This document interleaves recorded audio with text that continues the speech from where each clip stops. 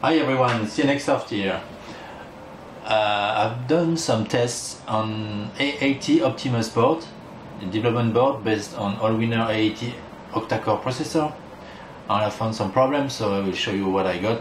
So the first one is I connected my USB hard drive to the board.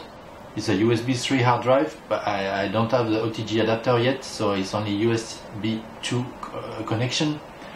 And I've used A1 SD benchmark, and as you can see here, I get a read speed of 51 megabytes per second. That's fine, but the write speed is only 4.60 megabytes per second on NTFS.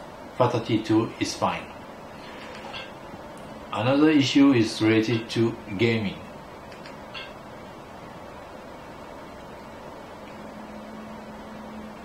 I'm starting Reptile GP2.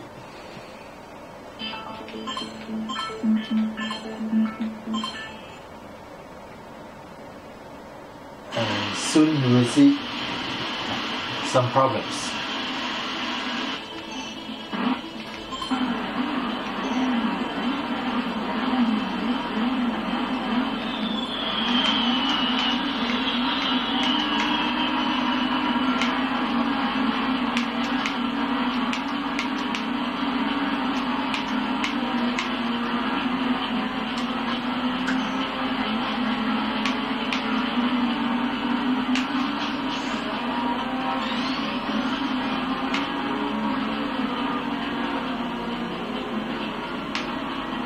Okay, the game just freeze. I cannot control it. And then I have to be patient. And it should come back.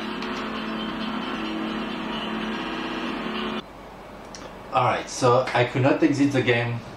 No control, so I just restarted the board. Okay, one last bug. On this issue, I'm sure it's all related to the lack of heatsink on the CPU, right? So if I do any multi-core test,